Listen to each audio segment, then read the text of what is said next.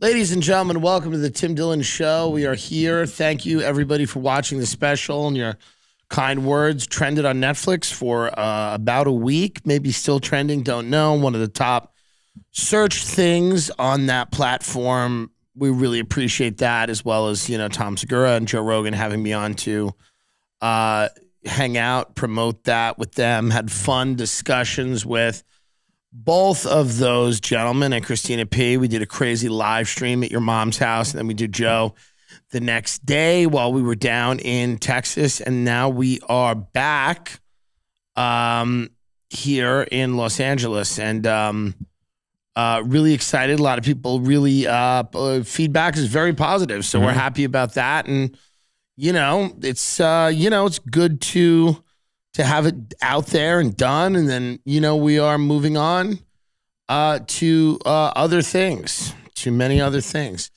Books and films and all kinds of stuff that is not in the immediate future, but hopefully in the not too distant future.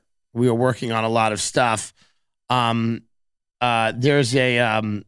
sent this article to Ben. This was really strange. And, usually when people sue, I always go like, do you really need to sue? Because we're such a litigious country. Every billboard is like, sue them. There was a billboard when I was growing up.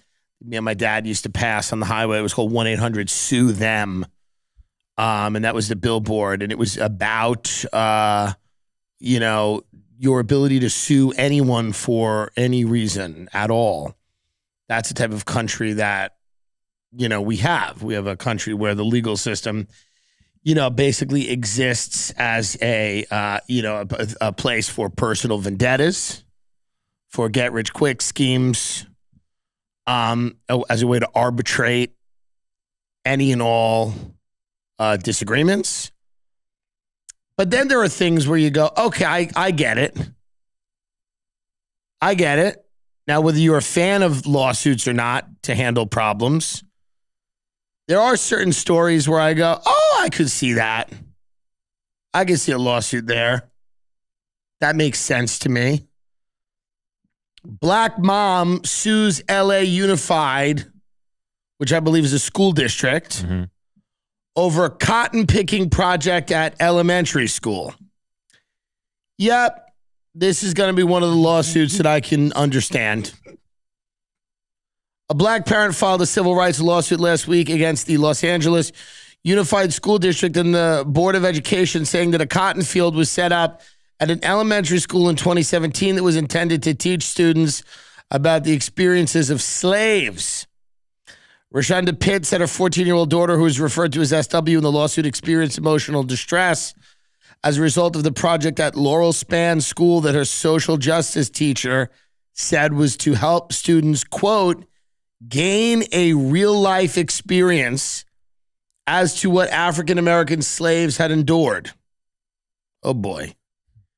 The suit also names the school's then principal and social justice teachers defendants. Since the project, Laurel Span School was closed and a new school, Laurel Cinematic Arts Creative Tech Magnet, was created in its place. She said in September of 2017, her daughter, who used to vibrantly share her day with her mother, became very quiet and reserved. And you imagine this. One day, as Pitts was dropping off her daughter on campus, she saw a cotton field in front of the school and called the office to speak with the school's principal, Amy Diaz, who was unavailable.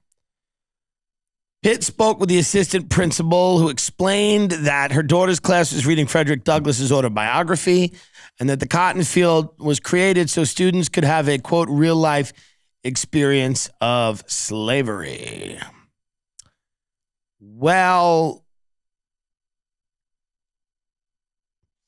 they had a whole big thing. Mm-hmm. This was right over in West Hollywood. Of course. Yeah. Of course it was.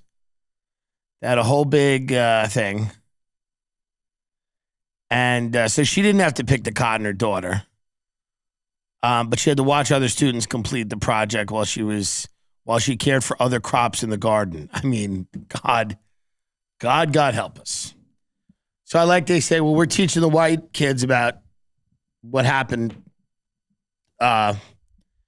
with slaves. So they're going to have to pick the cotton. But why don't you go tend to some okra or some other vegetables in the garden? They're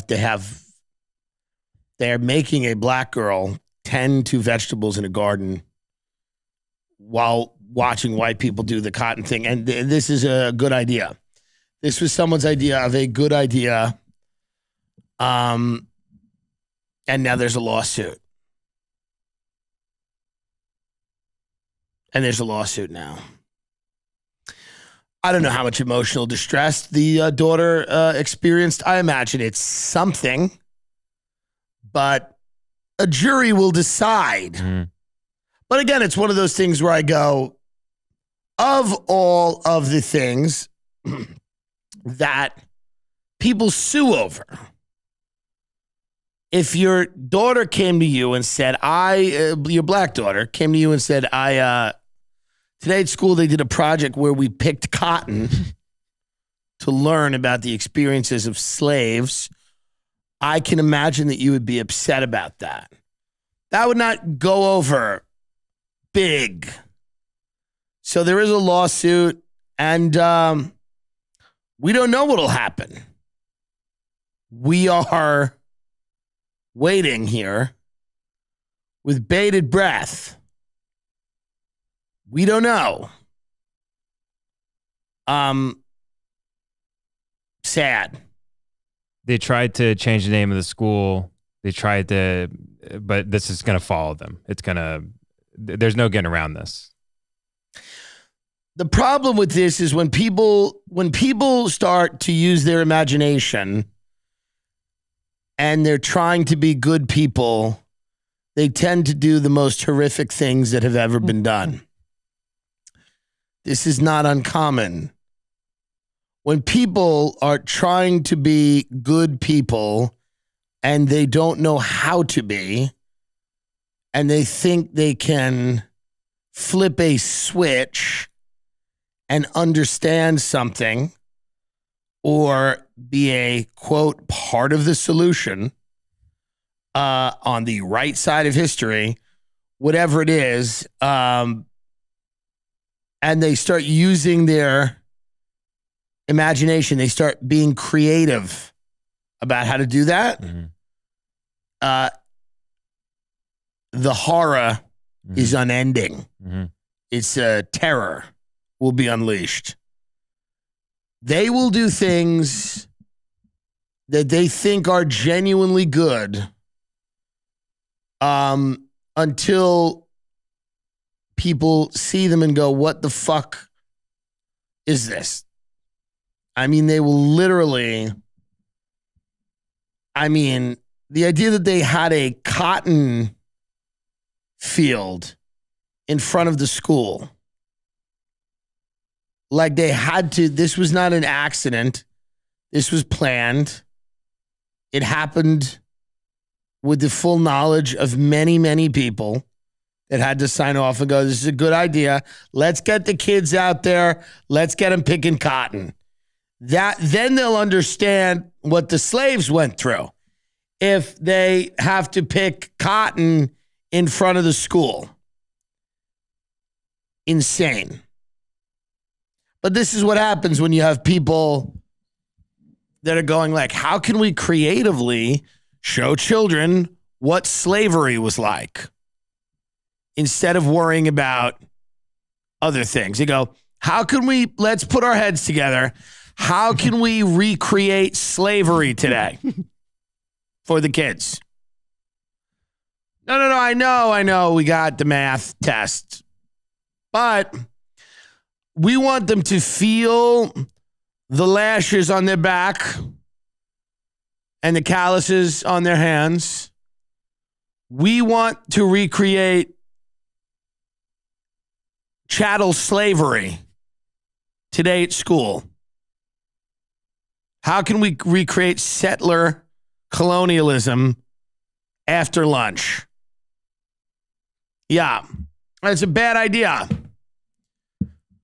This is a bad idea. This is not a good idea. This is the opposite of that. But this is not surprising. I know some people that would do something like this thinking that it is good. You know?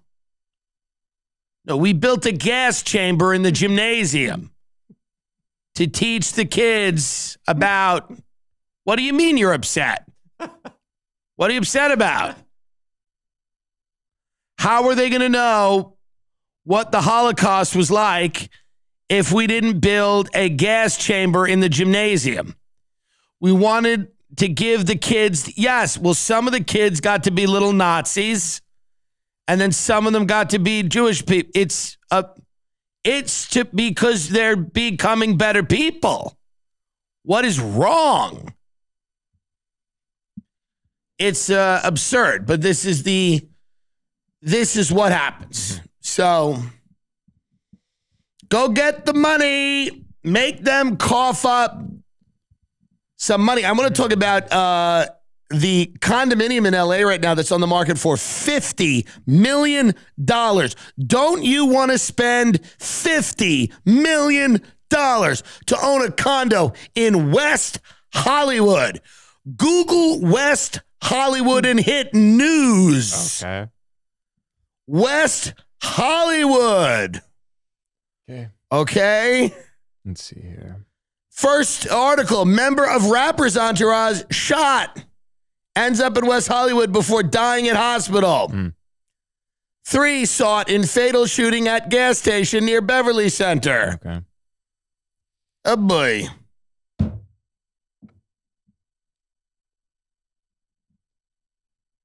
West Hollywood is a problem. Yeah, not good. For crime. If you Google West Hollywood crime, you can just read some of the stories about things that are going on. That's not good. 2 weeks ago, the crime has risen by 38%.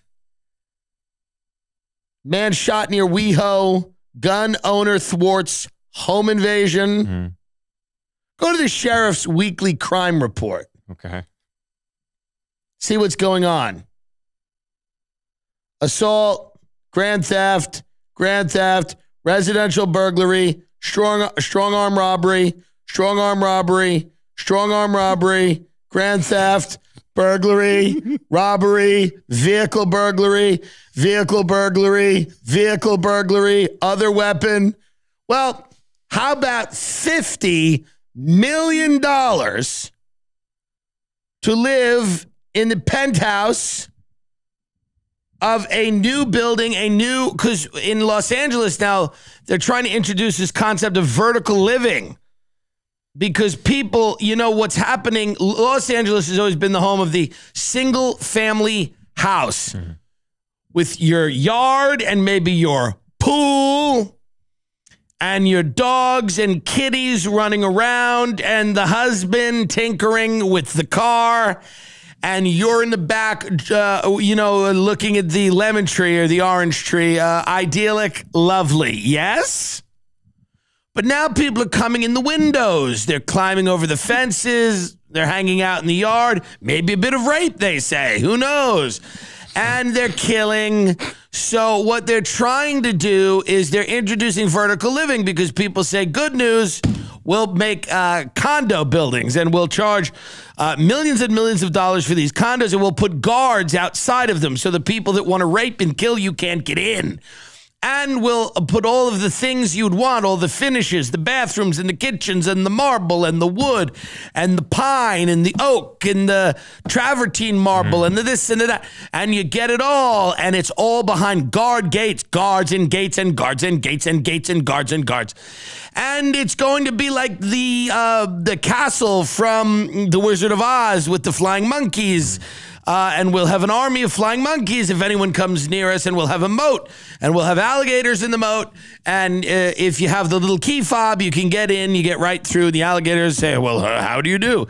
And they let you in. It's not a big deal. $50 million is the penthouse apartment. This article says a special kind of crazy in LA, a $50 million condo in the land of homeless tents. There's something funny about Los Angeles, the idea that it has the biggest homeless population in the world, and all the hit shows about LA are about real estate. It's all about high-end real estate, and everybody is living in a, like a cooler. Everybody's living in like a Coleman cooler. And nobody is seeing any of the irony in that it is the Selling Sunsets and the $1 Million Listings and the Beverly. There's more shows, so many shows, all about the privilege of selling real estate or buying it in Los Angeles, California. And they're trying to sling a $50 million condo in Los Angeles. Wow.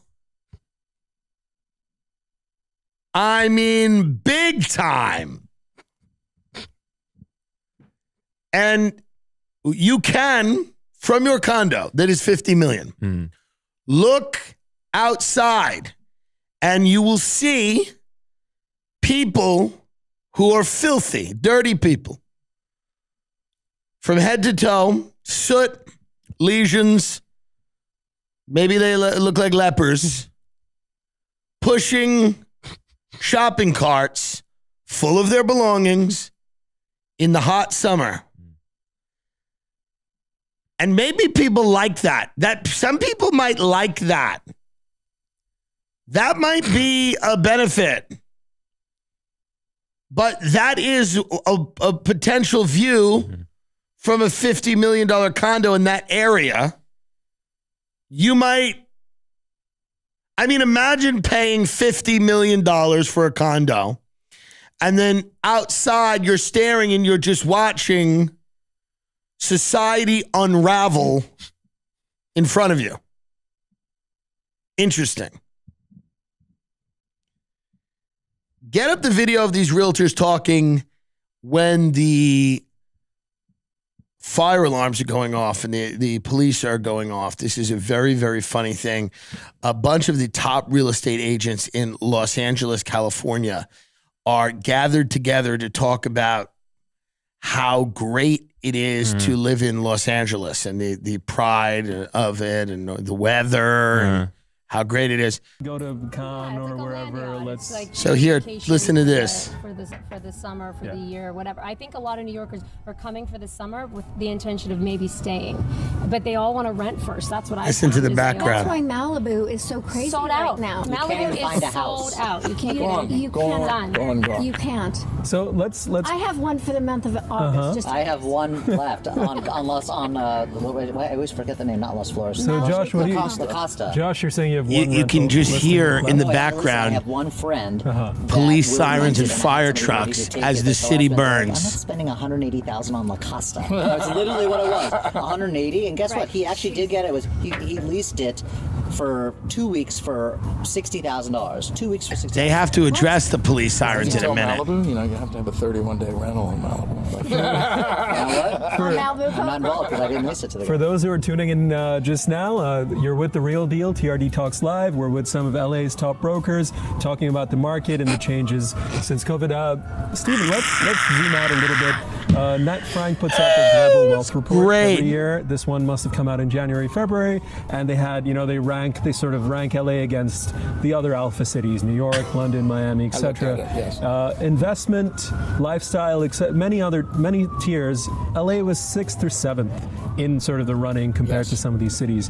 What's your sort of unscientific take on where it could be now after all? There's going to be reversal because if you look at the cities above LA that on the Knight Frank chart, they're all high-rise cities. And you have Hong Kong above LA, which is the densest. Everyone, but with the political upheaval going on there, prices are going to go down and people are going to leave. They're not going to give up their freedom and COVID. So Los Angeles, because of horizontal living and the incredible weather, I was surprised to see livability that Los Angeles was down in the 10 or 12. Maybe traffic? Well, traffic, but if you have to work and live in a big city, there's no place like Los Angeles. There's no snow. The air is relatively clear now. Yeah, traffic, but you wind up living. Okay. You wind up living where work. traffic isn't an impediment. You're not driving from Covina to get to your office in Century City. But let's talk about our police department. I listen to it. You can hear them right now. 2-minute response time. Right? No, less. Yeah, so they're ill. They're all mentally ill. So they're all they're all sick. Yeah. And to live here and to do that job, and God bless them, but they have to be ill. So they're sitting there telling everybody what a great city it is and how the weather is amazing and you can't live anywhere else. How could you live anywhere else? And in the background, it is the sounds of hell. Just sirens and fire trucks and cops responding to, you know, I don't know, some woman who lit her children on fire, or, you know, two homeless people who are eating each other in the street. Like, but they all got to smile, and you got to keep it light. Keep it light. It's like a Saturday Night Live sketch, if, you know, that was a thing you would laugh at, but this is so funny. You just got to, keep it light. Keep it light. What about our police response time? And they know full well what's going on here. They know full well, but I get it. They can't, get that money. So, I'm just saying, if you have $50 million and you want to buy a condo, there's no better place to do it right now than in West Hollywood, California. It's a great investment of $50 million into a condominium so you can do stand-up comedy. If you so choose, you can go and tell people what gets you going. What is your problem? Sheath underwear is the most comfortable underwear that I've ever had. What say you? Same. Absolutely. Do you know the story of this? Well, it's just underwear. What do you mean? The owner of Sheath Underwear was an Iraq War veteran. Oh. And he started a company called Sheath Underwear because he wanted something to do when he got back from Iraq. Isn't that inspiring to you? Yeah, that's awesome. To me, it's really cool. Here's another thing that people don't know about him. And he was the person who locked Chelsea Manning in that cage. And he was very guilty about it. So he started an underwear company for men when he came back. Kind of as a fuck you to her. Still. But he's the owner, Robert Patton. And he locked Chelsea Manning in a cage. Go to sheathunderwear.com and get the most comfortable underwear you'll ever wear. If you use the promo code Tim20, you'll also get 20. Wait, are you telling me they're giving 20% off the order? Yeah. It seems too generous.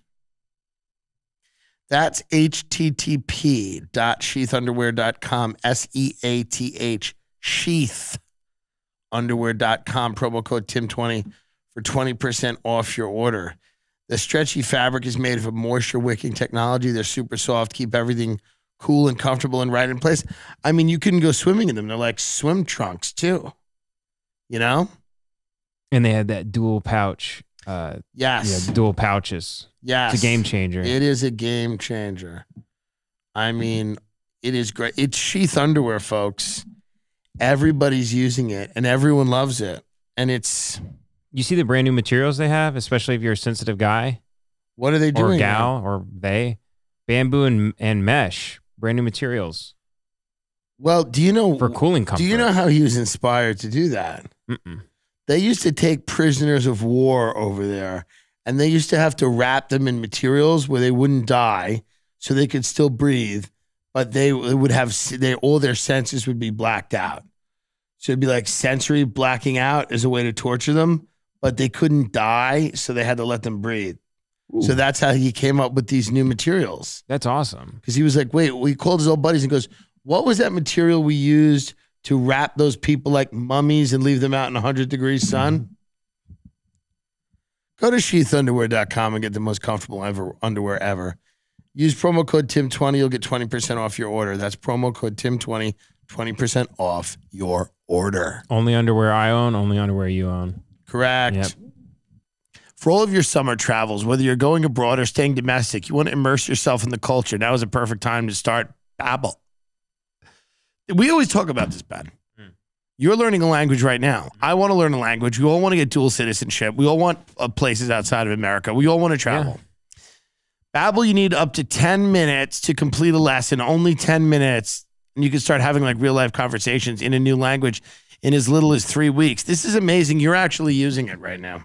Yeah, I was learning Swedish. I'm switching to Spanish. More practical. Yes. With Babbel, you can choose from 14 different languages, including Spanish, French, Italian, German. Plus, Babbel's speech recognition technology helps you improve your pronunciation and accent. There are so many ways to learn with Babbel. In addition to lessons, you can easily access podcasts, games, videos, stories, and even live classes. Plus, it comes with a 20-day money-back guarantee. Start your new language learning journey today with Babbel. I'm really excited about this because I want to learn a language. Well, yeah, but you already signed up for it. I'm learning a language right now, and it's German. Oh, my wife's learning German. Sprechen Sie Deutsch? Ich liebe dich. Right now, save up to 60% off your subscription when you go to babbel.com/Tim Dillon. Am I reading that right? Because that seems crazy. Oh, it might be a typo. Oh, Maybe no, that's it. That's what it is. Babbel.com/Tim for up to 60% off your subscription. Yeah. I mean, it's too good to be true. Babbel, language for life. So this judge that sold a bunch of children to former judges who sent kids to jail for kickbacks must pay more than $200 million. These are some evil fucks. They were selling kids to jail, to private prison. Are those kids worth $200 million? Great question. But U.S. District Judge Christopher Connor awarded $106 million in compensatory damages and $100 million in punitive damages to nearly 300 people in a long-running civil suit against the judges, writing the plaintiffs are, quote, the tragic human casualties of a scandal of epic proportion. In what came to be known as the Kids for Cash scandal, Mark Civarella and another judge, Michael Conahan, shut down a country-run juvenile detention center and accepted $2.8 million in illegal payments from the builder and co-owner of 2 for-profit lockups. Now, if you remember any of this, this was the guys, they were giving draconian sentences, very long sentences to kids because this is where they were making their money. Civarella ordered children as young as 8 to detention, many of them first-time offenders deemed delinquent for petty theft, jaywalking, truancy, smoking on school grounds, and other minor infractions. These guys should be executed, truly. They should be put to death and killed. I mean, this is insane. The judge often ordered youths he had found delinquent to be immediately shackled, handcuffed, and taken away without giving them a chance to put up a defense or even say goodbye to their families. Should we have on the show a thing called Point for Hassan Piker? And should we have like a little thing? What is he? What race is he? I can look it up. Let me see. Is he Turkish?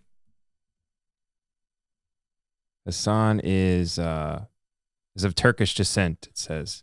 So should we have a little Turkish delight, the candy, and when something very bad happens in the capitalist system, should we say, Point for Hassan Piker, we put the little Turkish delight over there? The little cube? The little cube. I like Don't you like that? Isn't that a candy that you like? Yeah, you got me in Australia. Yeah, I don't love it. But this is a point for him, he did like a 71-minute reaction video to my Joe Rogan rant. Oh, really? I think so. I don't know. Who knows with these people? I mean, it's, the guy streams 38 hours a day. Okay. I mean, I get it. I'd be doing it too. I'd be doing it too. Tim Dillon eats pancakes. Let's react to that. But what does it say about the capitalist system? It's unlikely the now adult victims will even see a fraction of the eye-popping damages award, but a lawyer for the plaintiff said it's recognition of the enormity of the disgraced judge's crimes. I mean, the judges, this is the evil of people that pervert this system. You should not have private, for-profit prisons. It's a bad idea. Now, do they sponsor our show? I don't know. Probably. But they're still not, it's not a good idea to have private prisons where children as young as 8 years old are going there for jaywalking. Isn't that crazy to you? Of the 280 people, it says 79 were under the age of 13. 79 of these kids were under the age of 13. That's horrible.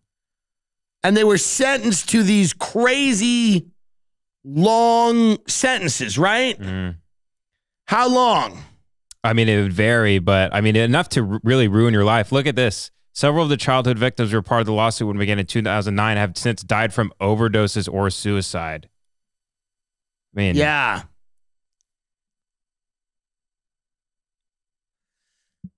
Can we just for a minute... Can we for a minute think about this from the judge's perspective? No. I said for 1 minute, Okay. not forever. Okay. Kids are pieces of shit.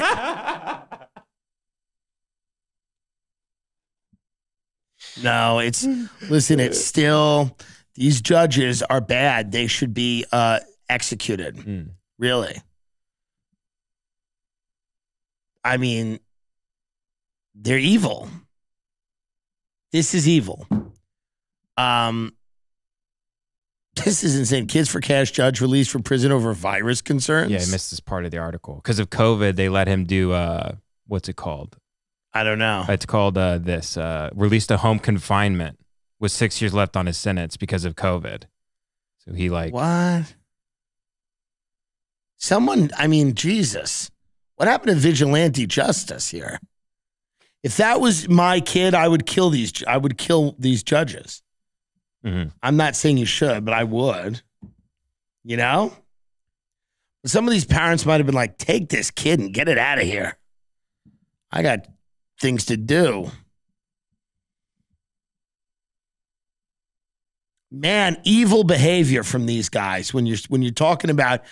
And by the way, this isn't okay if people are older either. I'm not trying to do one of these things where I go, oh, the guy's 25, you can sell him. This is a bad idea. And in fact, fucking schools should start building private prisons in the playgrounds to teach the kids about confinement in a for-profit institution. And if I was a teacher, and I should be, we would have private prison simulations all the time where kids would be locked up and we would explain to them why this happened. That seems like a good idea, and I'm for it. These judges are horrible, and hopefully they die. Yeah, I mean, this is crazy. Have you know a lot of people, and I know some people too. I don't know anyone that went to one of these private prisons. I don't know As anybody. a kid, I don't know anybody. My neighbor Jill once put a PINS petition on me, person in need of supervision. And Jill lived next to me, and my parents would sometimes be gone. And I was in the backyard with a friend of mine, and we were smoking pot, and I think we threatened her with a knife. But it was like a joke, but we waved a knife around. We're like, we'll kill you. But it was not, you know what I mean? She called the police. I got a PINS petition, person in need of supervision, and I had to go to family court to get that lifted or get that removed. Okay. So that was like CPS or something? CPS, exactly. Yeah. Child Protective Services. And they tried to put a PINS petition on me, and we had to go to my uncle, and we went to court, and we got that removed. And I said, I've been doing the right things, and, I'm a good person. But this is a real problem. If you do not have a family that can help you, And a judge like this sentences you to a situation like this, you will end up ODing, or you will end up turning to drugs, and it's incredibly sad. So these guys are pieces of shit. Point for Hassan Piker. The imaginary Turkish delight, we put it there. We'll stack them up. What's the other side? What? Well, is there another side? Yeah, when he's not right. Oh, okay. And then that's also Turkish delight? No, that would have to be a food of my heritage, like a potato.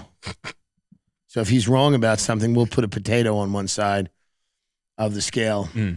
I like that. Like a big scoop of mashed potatoes, and we'll fulfill the desk and see who's correct. I'm kidding. This is an egregious example of the horrors of the current system. I mean, really, can you find it? And by the way, I want to talk about this.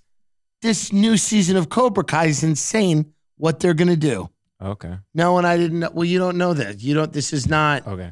I have inside information here, and I barely want to discuss this because this is going to enrage people, and I don't want to be the first one to talk about it. Cobra Kai is a show on Netflix about karate, right? It comes from the Karate Kid, right? Yes. It's in its fourth season. It's fourth season on Netflix. It is a what would you call this? A reboot or an extension? It's a sequel to the original Karate Kid films. It is a sequel to the original Karate Kid films. What they're doing is they have these dojos, these warring dojos of these martial arts groups, kids. They fight each other and they dislike each other, right? Cobra Kai on Netflix. They're adding a dojo, this is true, of all unhoused people in Los Angeles, homeless people who are forced to beat the shit out of each other for food. And the kids and the homeless people fight each other. There's a third dojo this season, and it's all homeless people in Los Angeles. And the kids go and fuck them up. The kids are like grabbing their fucking chopping carts and just beat the shit out of them. And then the homeless people learn karate. And they come back and they fuck these kids up. The homeless people learn the art because it's martial arts. They learn how to control themselves. And it is actually the pathway for many of them to get housing and to get sober martial arts. And this is the whole idea, is that martial arts is actually what needs to happen with the homeless. And that it is not more funding or even more police or more enforcement. Literally, it is martial arts is what changes the thing for these homeless people. And I just think that's a little weird, personally, that they would do this. Cobra Kai on Netflix would do a whole season where you have a dojo of homeless people being forced to beat the living shit out of each other. I mean, to me, it feels wrong. You know what? It feels tone deaf. Yes. To me personally. It feels tone deaf to me personally. They teach the homeless people, many of them who have like, one of the new characters is a guy with like Iraq War flashbacks. Okay? And they teach him how to quiet his mind. And Michael LaRusso grabs him and goes, quiet your mind. He's like, you don't know the things I've done in Fallujah, the things I did for this government. And he's like, quiet your mind and beat the shit out of that kid. And now you have just homeless people learning karate, because that's really, and you know, in all seriousness, it's probably the reason that many of them are homeless is that they don't have discipline. And actually, in Cobra Kai's defense, martial arts is like a great organizing principle of how to like structure your life. So like it's maybe not the worst idea to give homeless people free karate lessons. and let them join the dojo. There are certainly worse ideas that I've heard. Yeah, especially for that show, I think. Yeah, that show took a shit around season 3. Yeah. And it's over now. Mm. It's all over. You know? The kids on Stranger Things are like 38 years old. They're like divorced twice. You're going to bump into one of those kids in LA in like 3 years. He's going to be like, I'm divorced, bro. Like Finn Wolford's going to have like a divorce in like 5 years. And he's going to be like sitting there, like drinking coffee in a cafe, like smoking cigarettes, staring at the ground. And you're going to be like, hey, what's going on, Finn? You're going to be like, hey, yeah, what? Like, what's going on? He's like, yeah, I'm fucking divorced. I can't work because I'm 40 and I still look like a freak. I'm kidding. You know, Rosebud Baker, a comedian, just did some movie that he directed. Oh, really? Yeah, I don't know which one. I won't show it on screen. I'm just curious. Well, we're not trying to give these people publicity. They're doing enough on their own, really, frankly. You know, who helps me? Does anyone help me, by the way? Does anyone help me? Or do I have to keep pumping everyone else? Can anyone help me, please? Yeah, his first feature film. It's called, what's it called? Well, I think that's what he's to write and direct new horror comedy film. It says here in 17 Yeah, why magazine. am I not in it? Mm-hmm. Why am I not in it? Am I not funny? Nice. Am I not horrible? His directorial debut. What's it about? Let's see. Oh, write and direct a new horror comedy. It's called Hell of a Summer. Plot details and storylines are being kept hush-hush, and it's unclear when the film is slated to hit theaters. What? Why can't we know what it is? Hell of a Summer. Is it about when we put my mother in a home?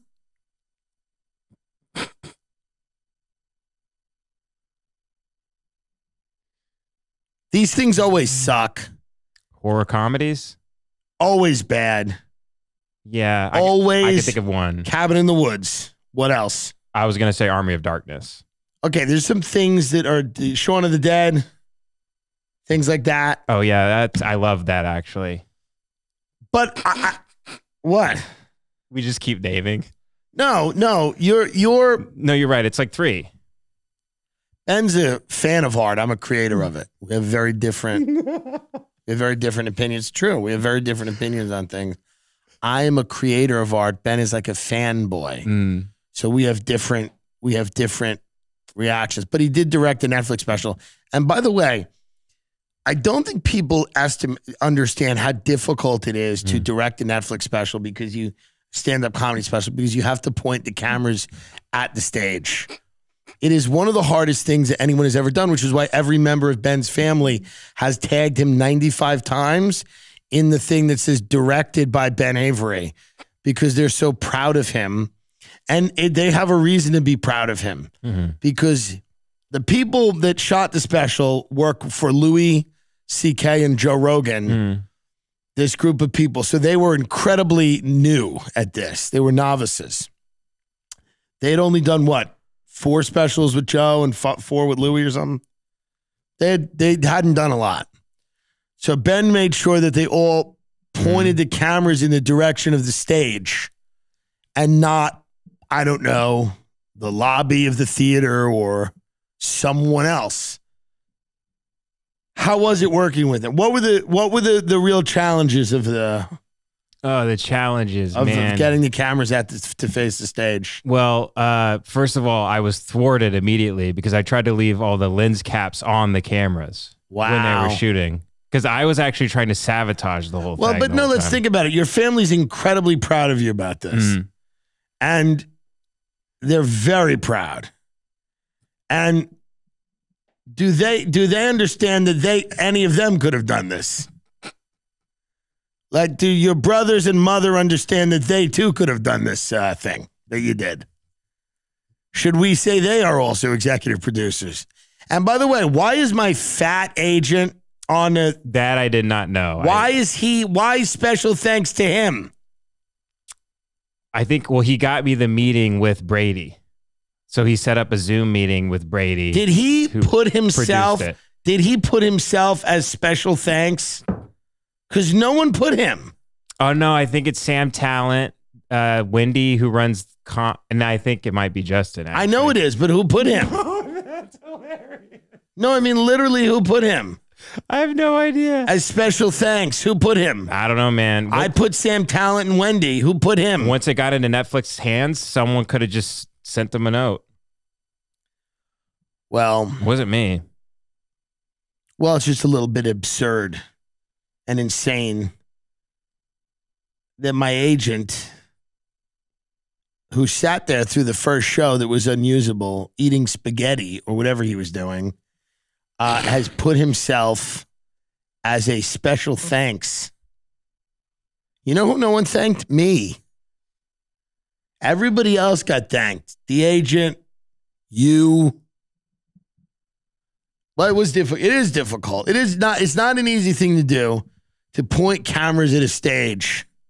It is very difficult. And I'm very happy that Ben did it as well as he did. It was tough and trying, but we appreciate that. And we are very, very, very grateful to him. A genius of a man who was able to point a camera at me for an hour. It's like this show. It's exactly. Well, this show's more difficult. Occasionally you look something up. It's a little harder, right? But it was, that was pretty big. Ordering all of your summer essentials with Dash Pass by DoorDash is a great way to get everything you need. And during the summer of Dash Pass, you can save money and access members-only offers that will help you feel easy, breezy, and beautiful all summer long. Summer is in full swing, and the celebration begins during the summer of Dash Pass by DoorDash with weekly members-only benefits and new items released every week. You can shine bright and feel cool all season long. Do you order from DoorDash but wish you didn't have to pay delivery fees? Well, dreams do come true. During the summer of Dash Pass, you can save money and enjoy members-only benefits every week on top of 0% delivery fees all year round. Say hello to summer savings during the summer of Dash Pass from DoorDash. Say hello, summer savings. 0 delivery fees, exclusive items. We're going to say it again. More than 25,000 members-only offers nationwide. Dash Pass by DoorDash has everything you need to make your summer memorable.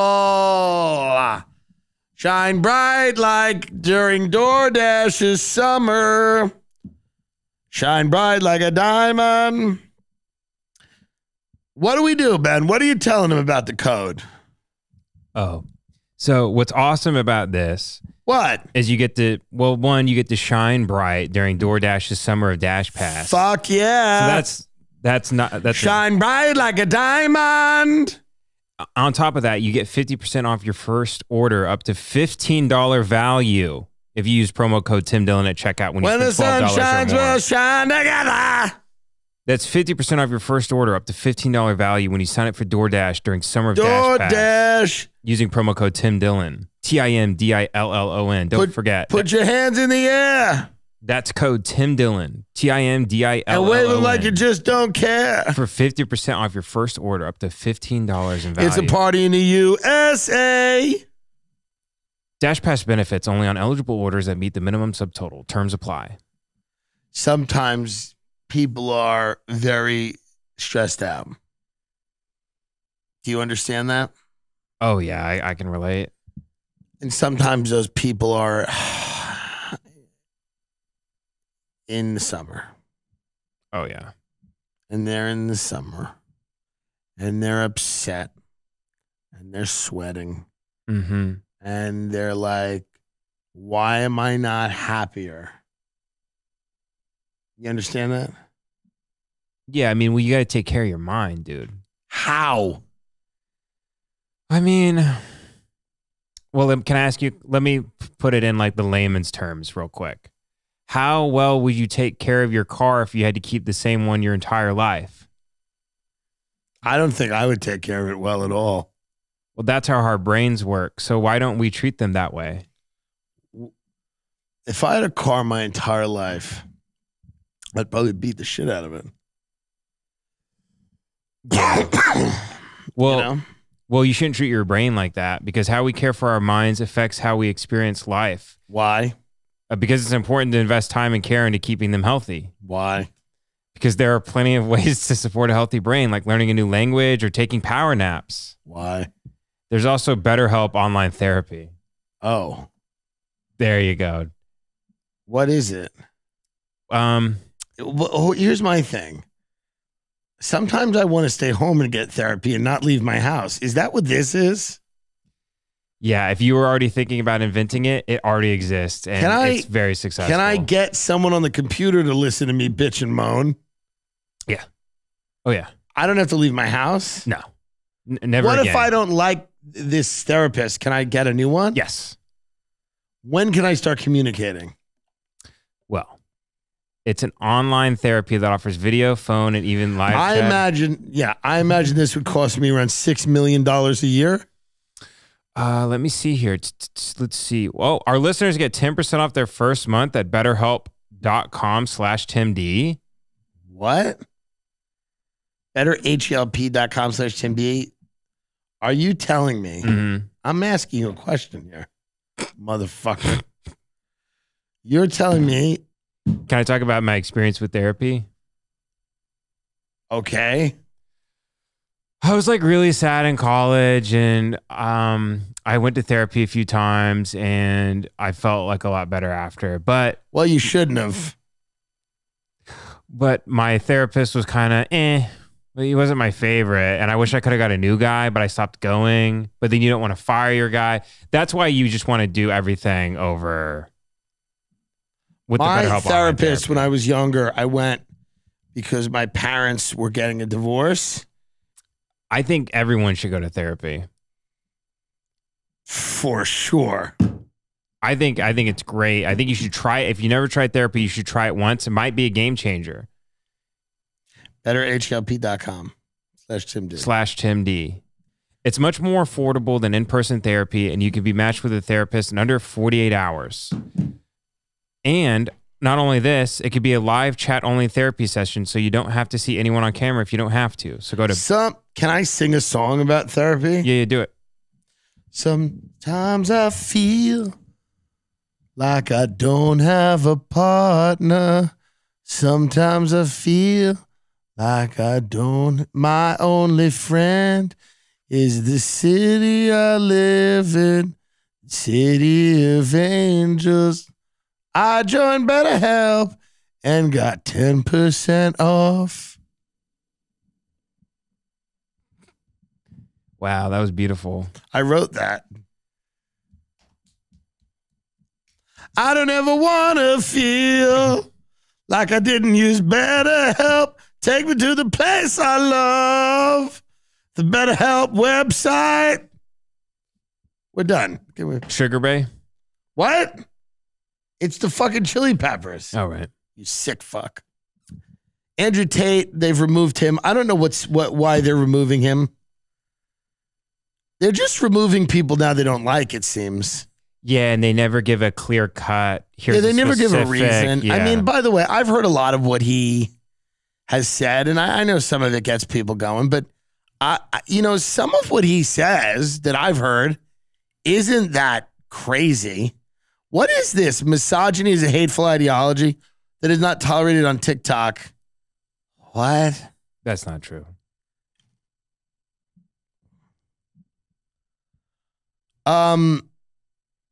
Yeah, they seem like they're removing people with whom they have underlying ideological differences, and they're just trying to figure out how to get rid of them. And again, I'm not joining Hustlers University. I won't be signing up. But I don't think this guy should be removed. I don't, what is, do they even tell anyone why? Well, they just say you're misogynist, but then they don't, The thing is, they don't link you to the specific thing you do. But wasn't he a misogynist a month ago when he was on too? Like, this is what I don't understand. What's changed? Why can't a misogynist talk? I don't understand. He thinks, let's say he thinks men are better than women. Let's say he has that belief. I mean, I don't know. Should he not be able to say anything? You know? I'm unmoved. People will counter his belief with their own beliefs. Some of them will be quite persuasive. You know, I just don't understand why now it's like misogyny is it grounds? Yeah, and for getting kicked off. And apparently he's been booted from Twitter as of 2017 because he tweeted. Now here's a specific one. Right. He tweeted that women who are sexually assaulted bear some responsibility. Now, I don't know the context of that post, or what made him think it, but. I think if you look at his larger quote, his larger context, he said something to the extent of if you go out and get drunk and go home with a guy and get into his bed and he does the wrong thing, you have to analyze some of your behavior. Now, by the way, you could be offended by that. It's absolutely appropriate to be offended by that and say, I think that he's justifying or excusing rape. But I also don't think, by the way, that is a crazy beyond the pale opinion that is not held by lots of people. And what I mean by that is this. There are a lot of reasonable, rational people out there that think that, yes, men are violent. Certainly when you add alcohol to the mix and they're strangers, and it doesn't justify their behavior at all. But the idea that a woman doesn't have to take extra care to protect herself in our society is probably naive to believe that. So I don't, you know, I just think that like they want a villain. And he may want to be the villain. I don't know. I think they're casting him in the role as the villain. And maybe he wants to be that role. I don't know him. But if I look at the examples I'm being given here, I'm not seeing anything sufficient to remove this guy from social media. Yeah. Completely. I don't see any reason for that. And again, no one's going to care what I say. Right. But I did just speak on the Joe Rogan show, and I said the most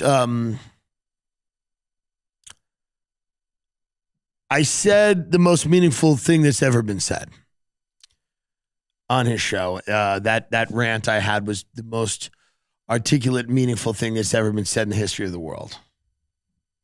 To be honest, it was. Do you believe there was anything that's ever been said that's better than that? Sermon on the Mount. What's the Sermon on the Mount? I think it's that one Jesus did where he was like, we should all like be nice to each other and stuff. Yeah, how'd that work out? Like that, I'm like it's like I'm talking about shit that's real. It's gonna actually happen. You're talking about fairy tales. Yeah, I just listen. I'm not saying that women should be blamed for rape. I'm saying that someone should be allowed to offer an opinion on a controversial situation.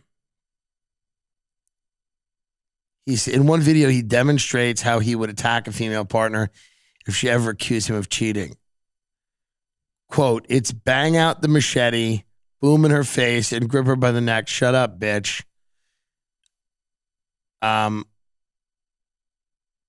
It's bang out the machete, boom in the face, and grip her by the neck. Shut up, bitch.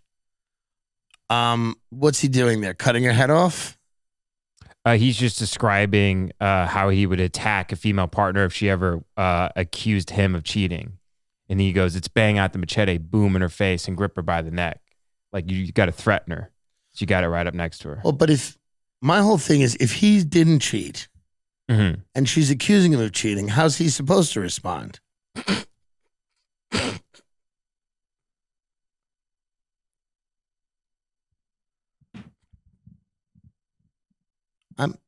I'm confused. Maybe it's in a better context here. Should we play this? Maybe it'll make sense. Yes. Okay.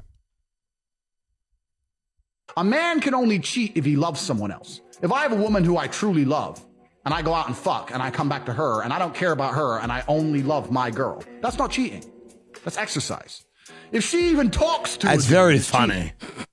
By the way, that's incredibly funny. Yeah, it's not that bad. Well, you know, listen, man. People are this is what's gonna happen.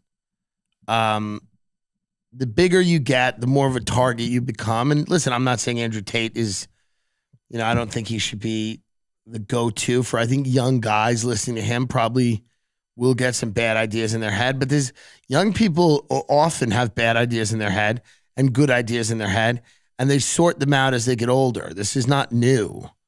None of this is new. I had bad ideas in my head when I grew up, and you know who they were from? My parents.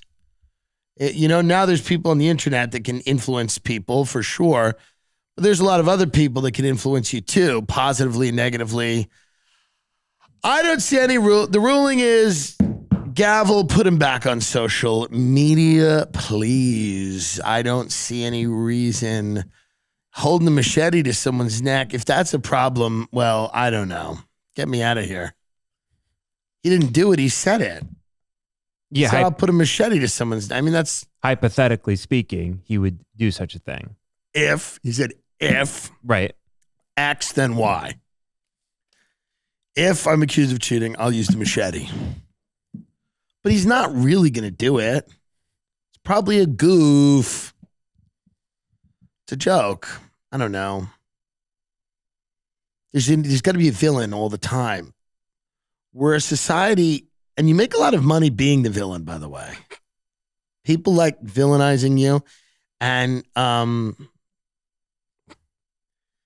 the time the UK police were investigating abuse, Tate is understood to have left the UK for Romania. In one video explaining his reasons for the move, he suggested it was because it would be easier to evade rape charges. He goes, this is, quote, probably 40% of the reason. I'm not a rapist, but I like the idea of just being able to do what I want. I like being free. Well, but does that mean he's raping people? Technically, no. He's saying he likes the idea of having it as an option. Because you could read that two ways. He goes, listen, I'm not a rapist. I like the idea of being able to do what I want. I like the idea of doing that when I'm free. So I think there's a way to interpret that where he's going, listen, I'm not like a sicko. I just don't want to be, I don't want to live in a nanny state. Right. But I didn't know, you know what I mean? Like, I think he's...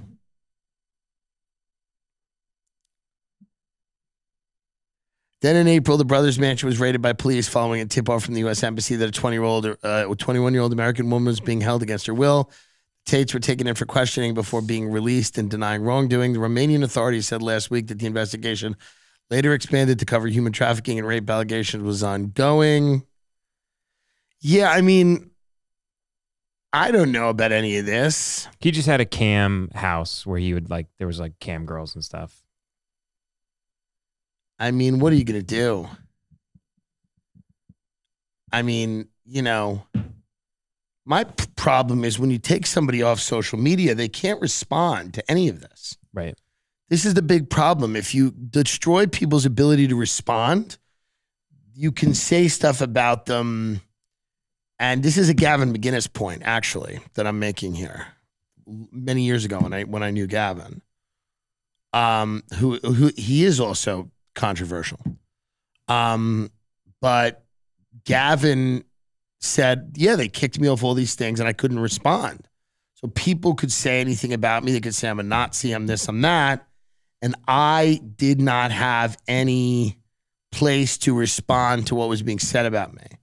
So no matter what you think about Gavin, that is a valid argument that if you kick somebody off and you call them names, maybe they're true, maybe they're not, but that person now has no recourse to talk back. And then you can kind of villainize them and create this character that they may or may not have been. And this seems to be the MO of a lot of these companies. This is what it seems to be. It does not seem to be changing. And I do believe this ultimately will lead to a kind of a schism. Google schism and tell everyone what it means. This is going to lead to a schism. It is a split or decision between strongly opposed sections or parties caused by differences in opinion or belief. That's correct. This is what it means. What it means is that I believe you're going to see, I think Rumble's one of the first attempts at this with a lot of people on it. You're going to just further see people retreating into their corners here. You think Tate will go to Rumble? He could be a Rumble guy. I could see that. Yeah. Oh yeah, for sure. Or as a pickup artist guy, those guys usually have their own websites. He could go on like a pickup artist forum and probably destroy behind his own paywall though. Right. Listen, I don't know what he's doing. I'm sure the courses he teaches are not going to lead you to be a billionaire. But I think when you just take somebody off all of social media, it is, there has to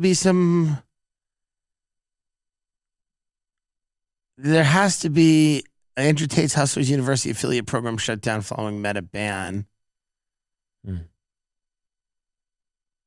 This guy got so big so quick. Yeah, they put a stop to that. Yeah. And again, I don't know much about him. So, I mean, it's very possible that he's not a good guy, but there's a lot of people that aren't a good guy, right? It's also possible he's misunderstood or whatever. And I don't care. Whether people are good or bad to me is such a boring, and it's like, what is the greater threat? This guy or companies deciding whether or not you can speak? It's like, is this a guy, this like pickup artist guy with the university, the biggest threat? Is he a bigger threat than the collusion of government and big tech? This big blob of power that's completely unaccountable that can shut you off at any time. Is that not dangerous at all? Does that not merit a discussion?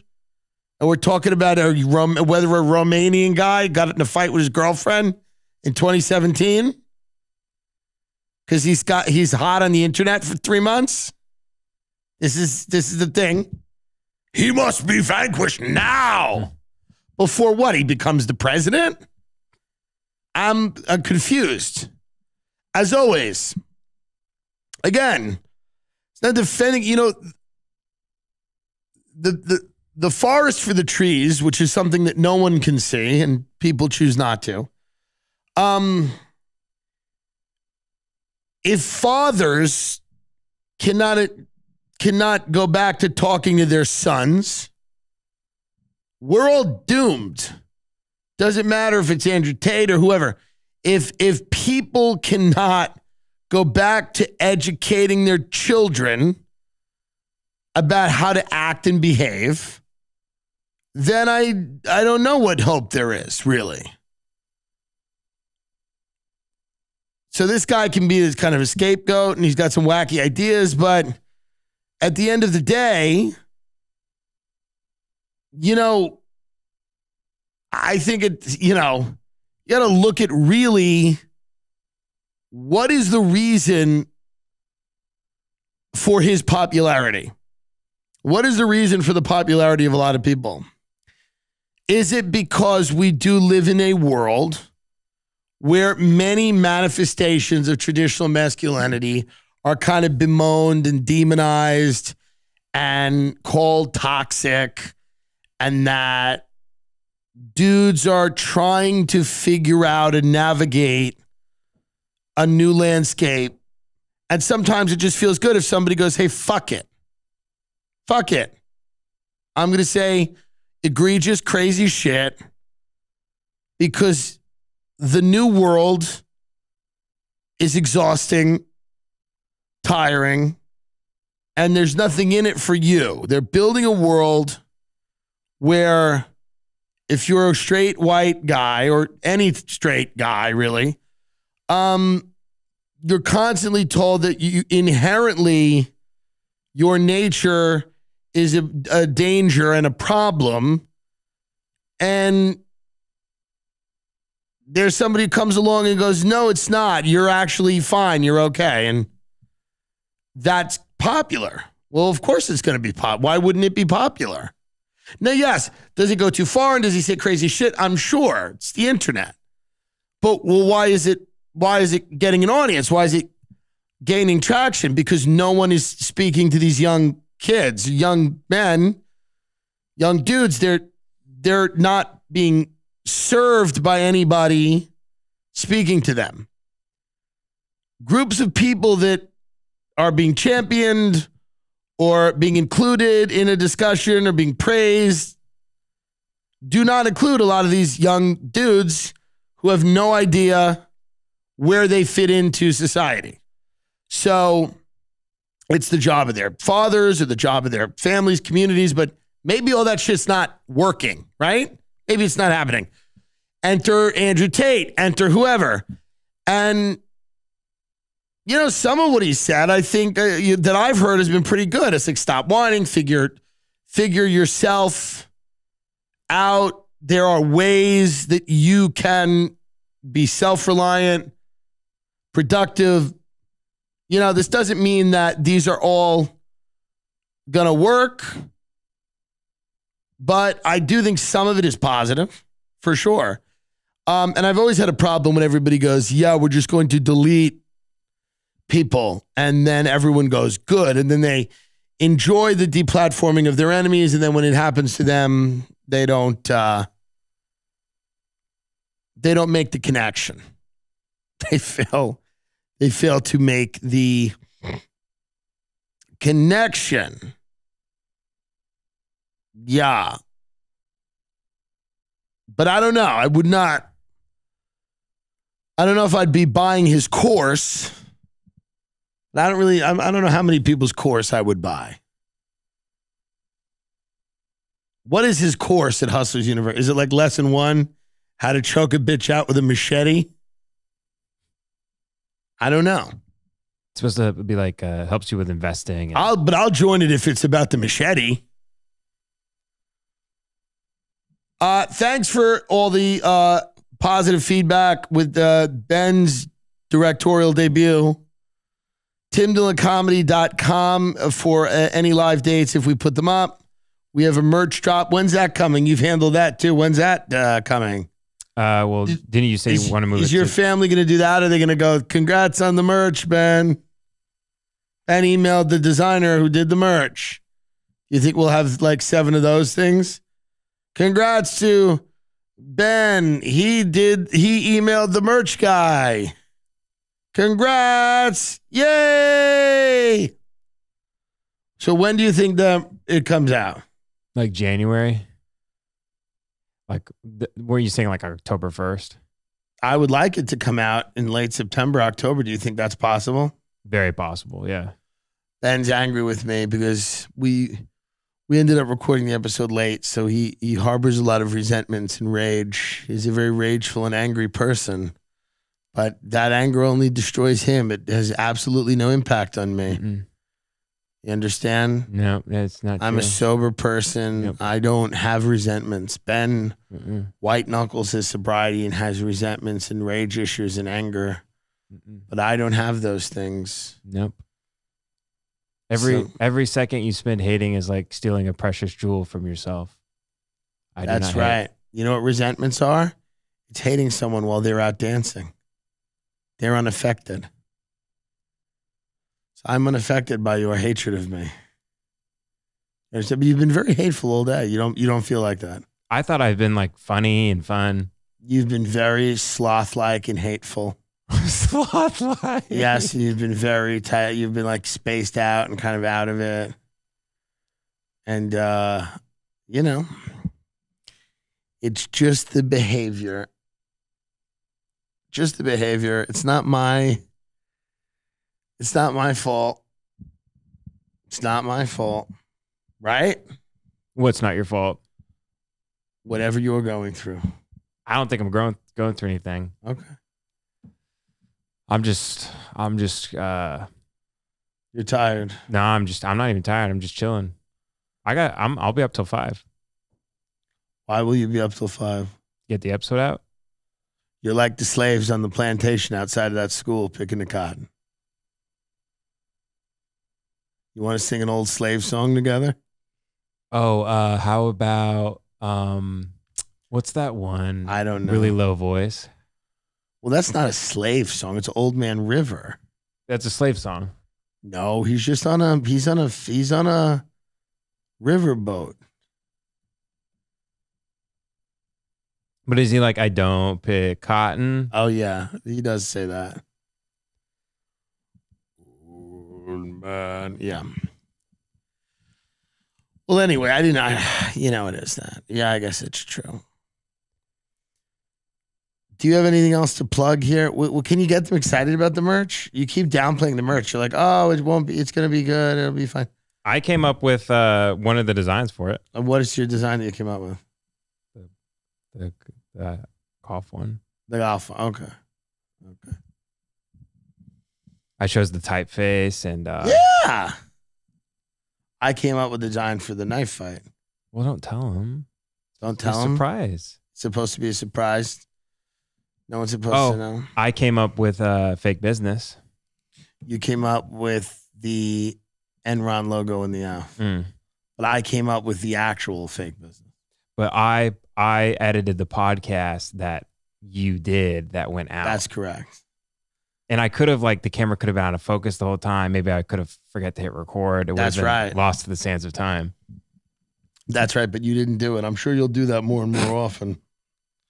As you try to kill me, which is fine. Stop imitating Joe. It's so wrong of you. No. Stop, idiot. We're delusional. It's 1:03 a.m. We've got 3 more hours to go here. Unless I put it out tomorrow at 6, because I wonder if it'll mess us up in the algorithm to put it out so early. When are you going to put it out? I'm thinking maybe tomorrow at 6, since it's so late. If we put it out, no one's going to be up. No one's going to be watching it. And then it's just going to get... Yeah, put it out tomorrow at 6. Yeah, that makes sense. Oh, I forgot it's Saturday. Yeah. What?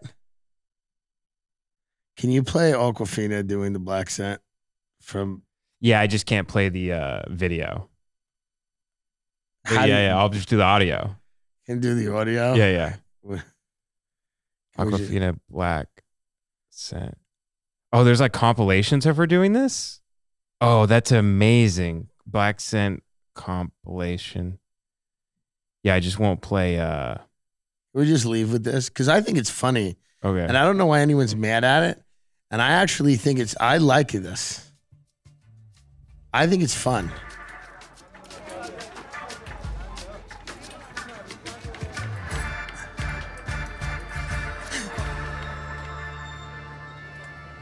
Sorry about Danny. This is the Ocean 8's recruitment scene? Oh, I gotta slide through this now. She came back though. She like. Oh, here we go. Red is money, okay? Really? Free card Monty? Okay. Follow the queen, live your dream, but don't sleep. Don't sleep, because she might disappear. Saw that? I like it. Yeah. That's crazy to me. Back though. She likes you. All right, let's hit it, and we're following the queen. She said, let's hit it N-word. And we're following the queen. I like it. It's our only choice. I think it's good.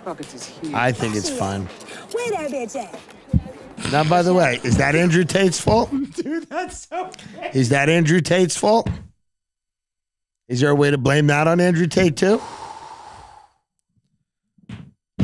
Tim Dillon Comedy. If you Tim J Dillon, Dillon on Instagram, Twitter, Real Hero Netflix special. Thank you. We will see you soon. Good night. Goodbye.